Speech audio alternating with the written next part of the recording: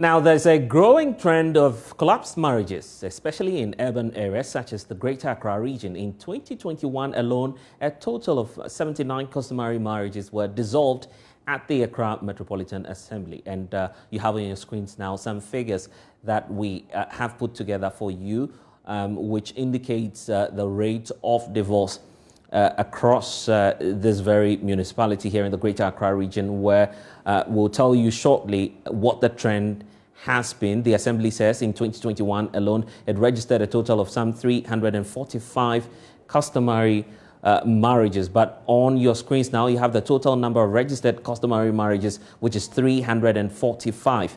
Total number of registered customary marriages is 79.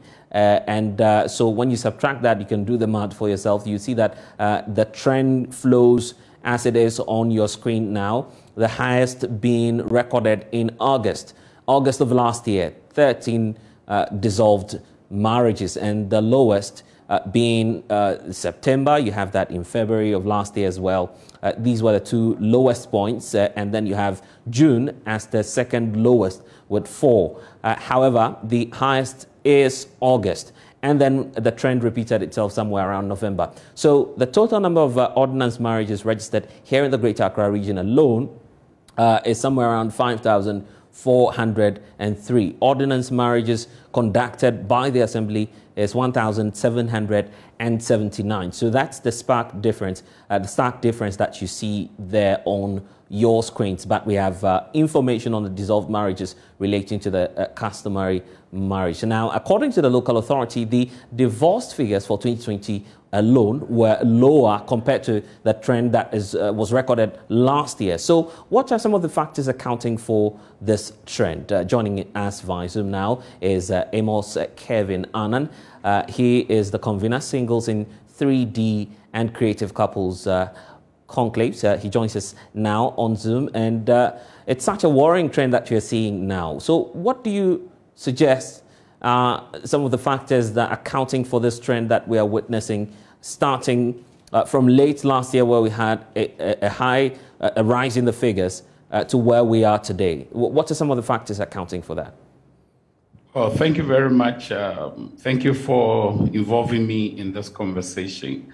I think that the factors that bring about divorce are as diverse as the kinds of people we have in a given society.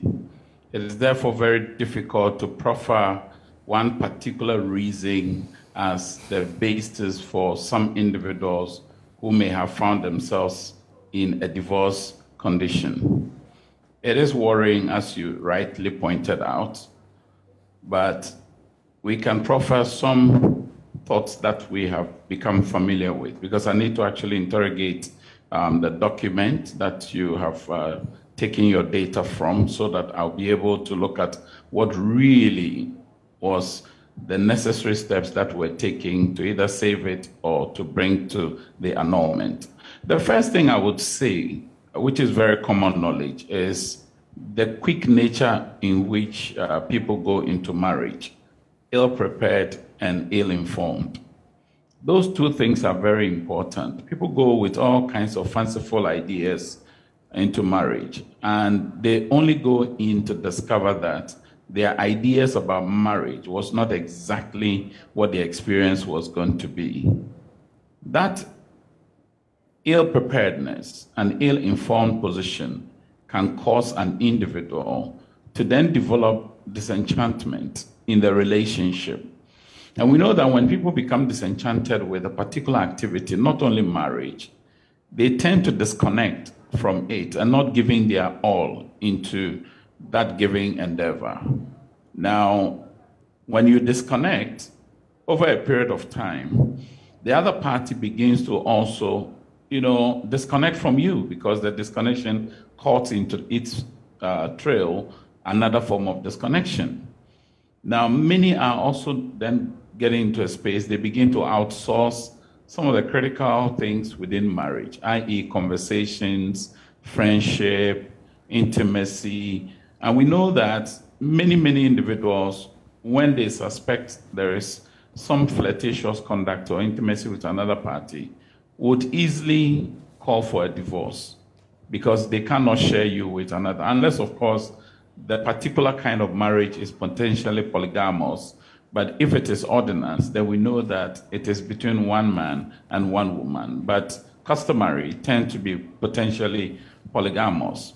And so that would be one. Also, the presence of cruelty. Cruelty.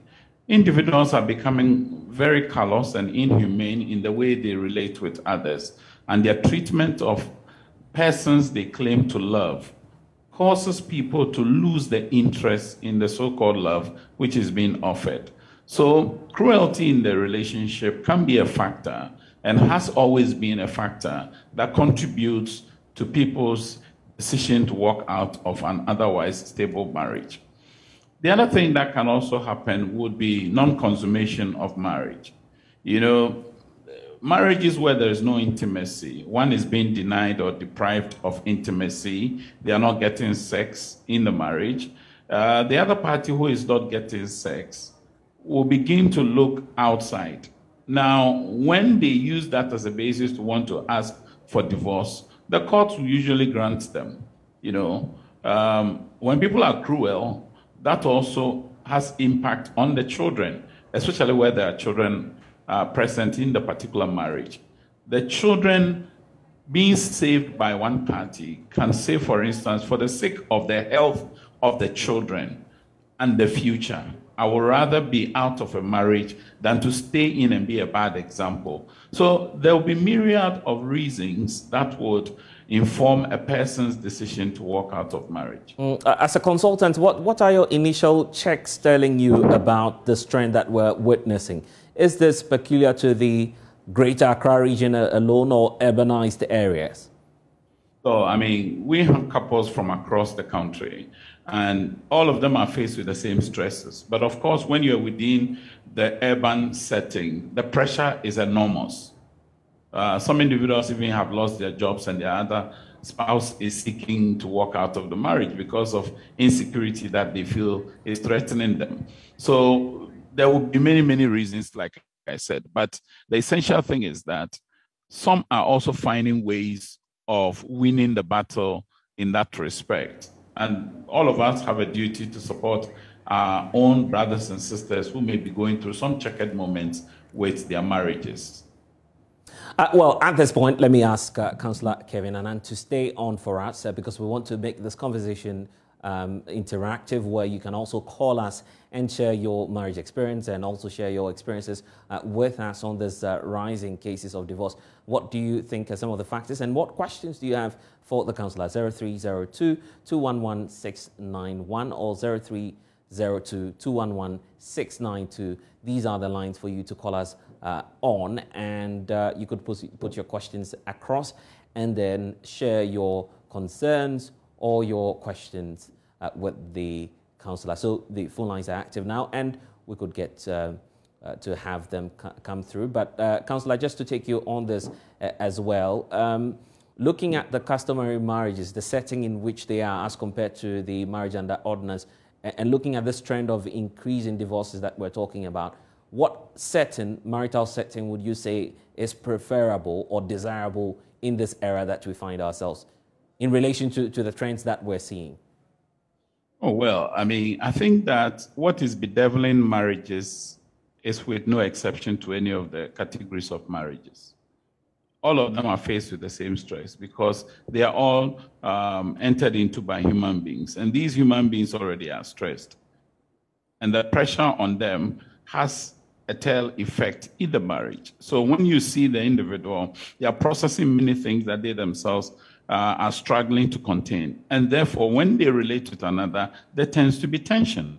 So I would say that, yes, of course, it is easy to annul a customary marriage than it is when you are annulling marriage by ordinance, because the processes tend to be cumbersome in the ordinance marriage. But we know also that persons will opt to do the customary. Some even don't do the rites. That's the other thing.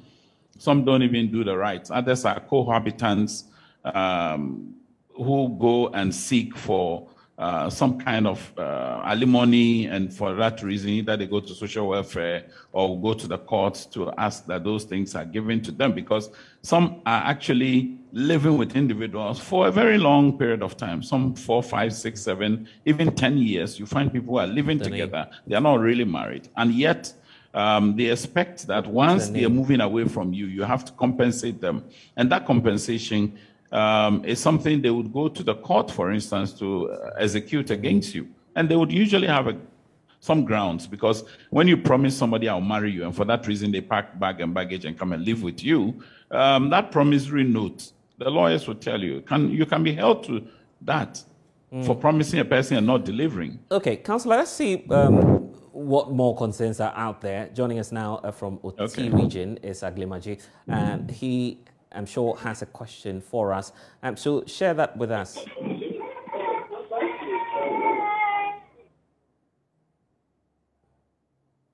Yes, you are on.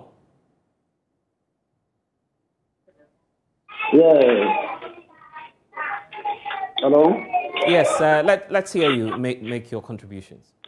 I think the reason why... It appears that we're having some challenges there. Let's now move to Messi. Messi's joining us from Pokwasi. Messi, what do you have to share with us? And so when one partner or the other partner is not fulfilling that expectation with which they went into the marriage with, then it becomes a problem. And I think that with this research that is being done, I hope at this time a lot of people, especially married people, are watching this program.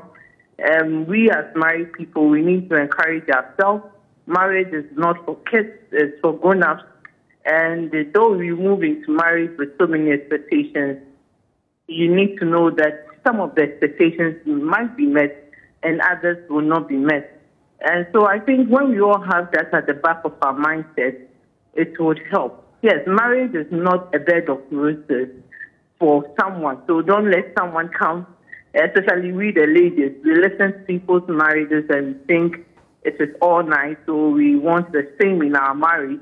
And especially with the men too, in instances where there are sayings like all men are promiscuous.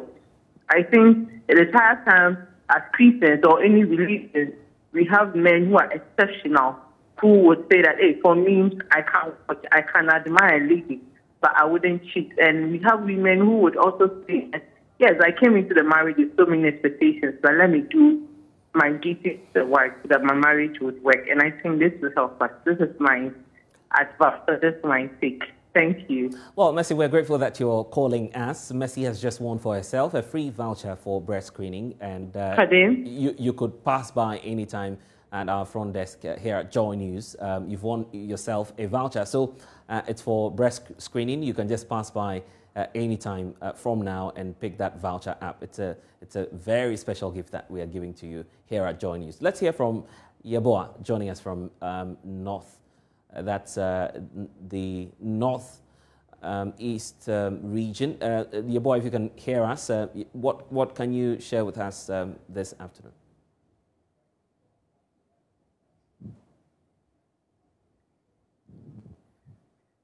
Yeboah, you're on, so let's hear you then.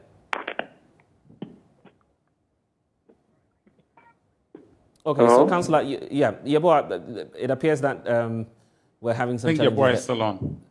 Yeboah, if you could just go ahead and make your points then. So, Councillor, I'm sure that you'd have to come through now. All right. I wanted to say something about the issue of expectations. Right. You know, when it comes to expectations, first and foremost, it has to be disclosed to the party from whom you expect something. Now, once you disclose it, you get into the second stage where you discuss. I think your boy is saying hello still. Well, but just make the point. We'll come to you. All right. Okay. So you have to discuss the expectations to see whether they're reasonable, can be met or cannot be met. And then out of the discussion, decisions are made. And it is that decision that you come to, or those decisions that you arrive at, that you can hold each other accountable to. But where one has an expectation, which has not been disclosed, let alone be discussed and decisions made out of it, it becomes cumbersome. Okay. So there are people with unreasonable expectations which they enter into marriage, and they hold one another account to it. And it's an unfair posture to have in marriage. Okay, then. Boateng is joining us from Kumasi. Hello, Boateng. And what do you have to share with us?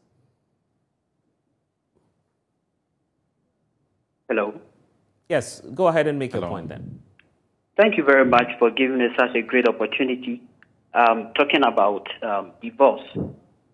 I believe that there are principles, the basic foundation of getting into such a relationship or marriage.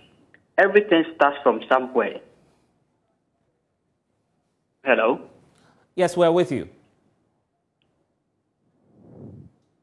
Yes, go ahead and make the point then, Boateng. Hello? Yes, you are on. Okay.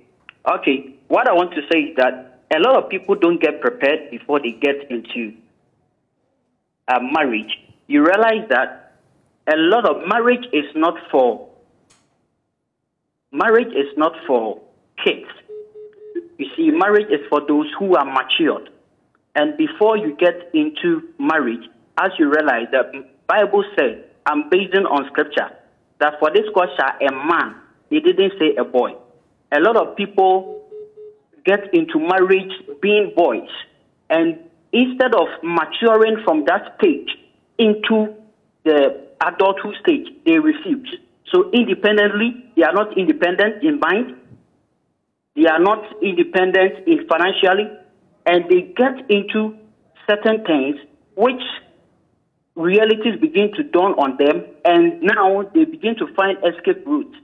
I believe that communication, I believe that intimacy, I believe that the maturity to handle or solve problems are vital elements in marriage. And that is why we should start looking at that area so that we will prepare as parents, as communities, we start preparing the minds of people to teach them what marriage entails so that they will not fail. Okay, one of the things that has affected a lot of people is culture. We have so many cultural perceptions which do not exist. We should try and clear all those things and make sure that it is a serious business. Thank you. Thank you very much, Boateng, joining us there from Kumasi. And anytime you call us, I would plead with you to turn down the volume on your radio set. So this afternoon, some 15 women, about 40, who call us and call into the show during the discussion that we're having. You would have some vouchers, so would want to open the lines a bit more longer for you to also keep on calling and making your contributions. Don't forget that this is the month of love, and here at Multimedia we are giving out some vouchers, and that is being supported by the Roach Products Limited. Terms and conditions apply to this. Participants must be 40 and above. So this expires on the 30th of April 2022, and the voucher must be submitted physically by you, the participant. So don't forget that we're giving out some free vouchers, but that is coming on terms and conditions at the International Maritime Authority, Maritime Hospital, I should say. But let's pick some more calls before we get back to Councillor. Michael is joining us from Oyarifa, and it's quite surprising that the men want to take over this conversation. Obviously, this concerns them as well. So, Michael, what do you have to share with us? I also want to contribute more, like the last caller indicated. Right. You see, we do not prepare well enough before going into marriage. And in most cases, there are these religious misconceptions about marriage. For example, if you are a member of Church of Pentecost, you must definitely marry from the Church of Pentecost. If you are a witness, you should marry another witness.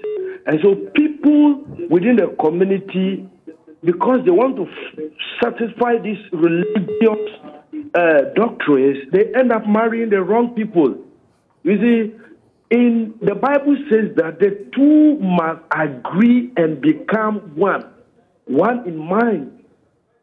You see, and so in other places too, the men, they want to misquote the Bible that the man is the head of the family.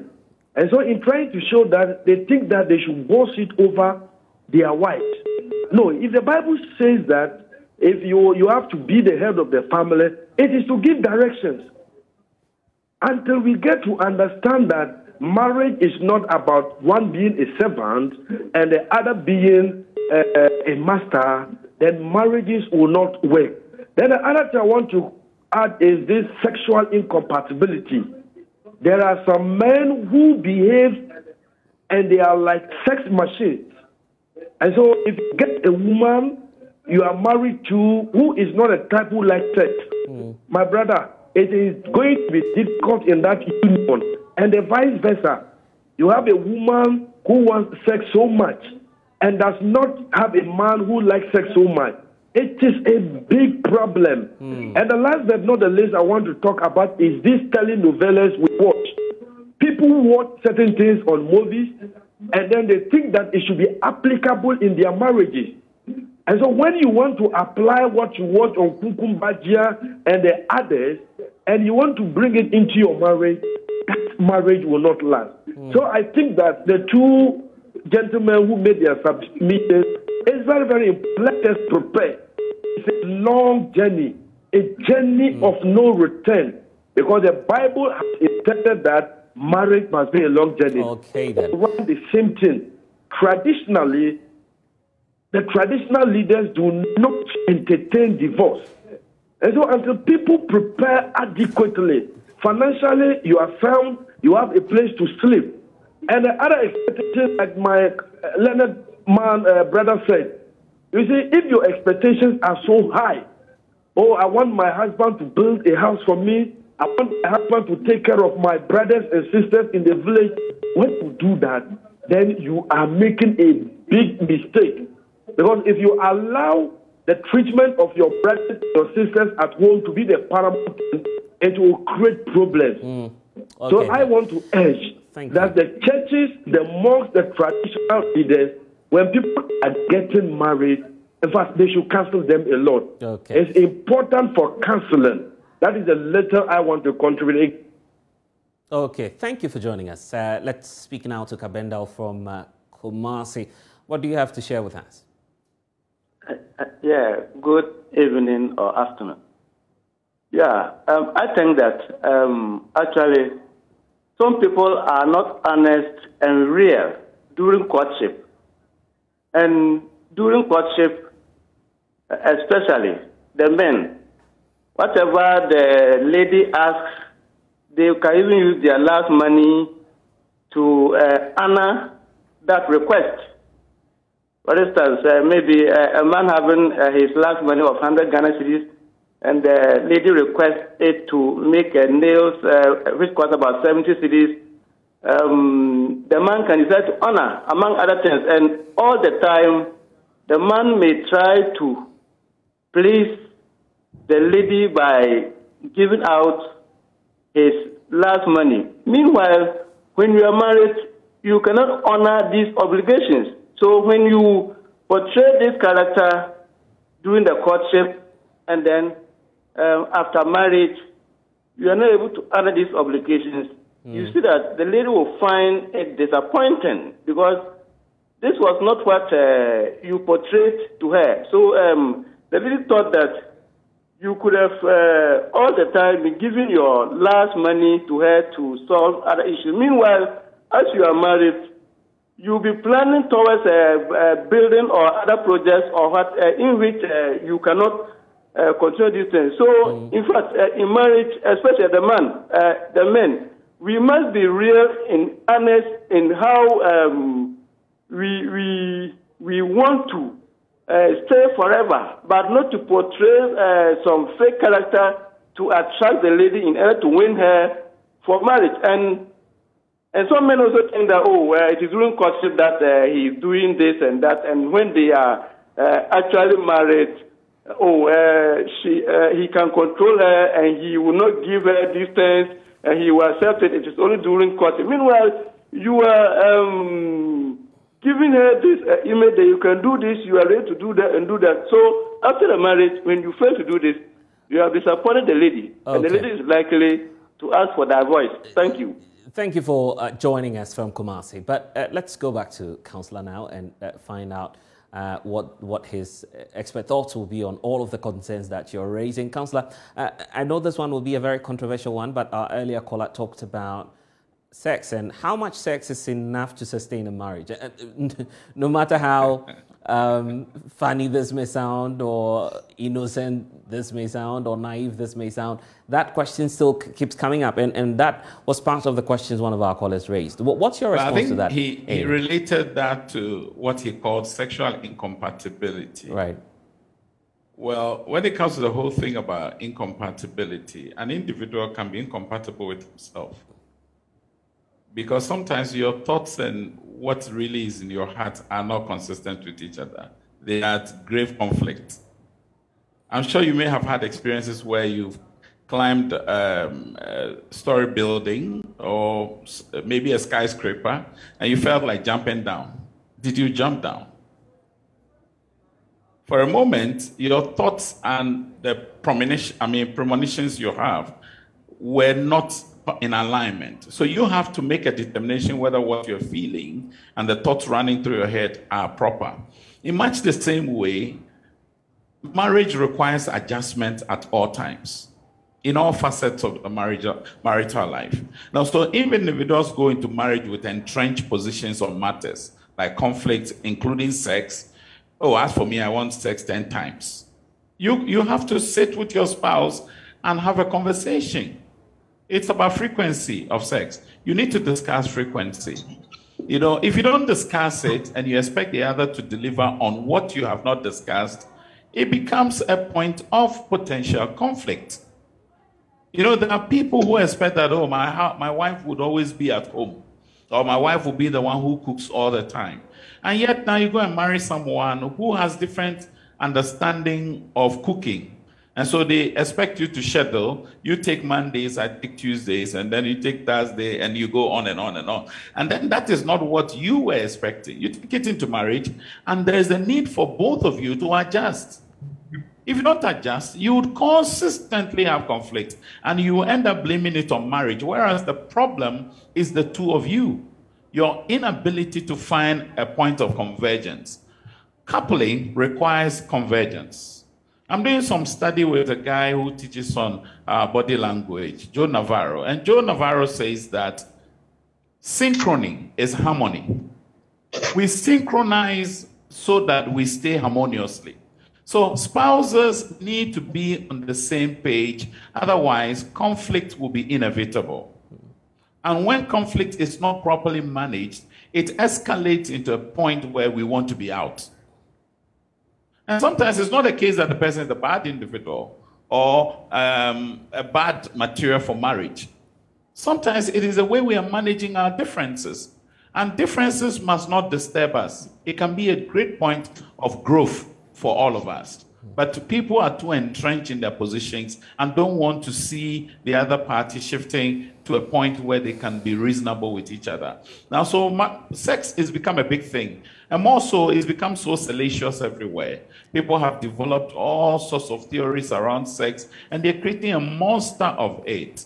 And so persons go into marriages, and the kind of, addictions that they carry and convey into the marriage becomes too much for the other party to carry and to bear. And for that reason, they say, well, I can't stand this kind of demand on me. How do you have a standing order that says that I want sex twice in a day, 7 times in a week? I mean, what kind of marriage is that?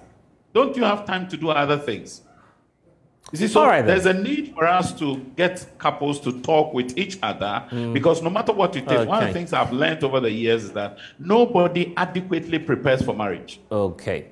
And I'm sure that this conversation will happen sometime later, but I'm grateful Kevin Amos Annan, who is actually counselor. Amos Kevin Annan. Right, I get it. I get how passionate you are about it. But of course, he's also the convener for the Creative Couples Conclave. I'm grateful so much that you've been able to join us. Well, yeah, later... Uncle Fire said there. Right. Thank you very much. Right. I hope I can exit now. Yes.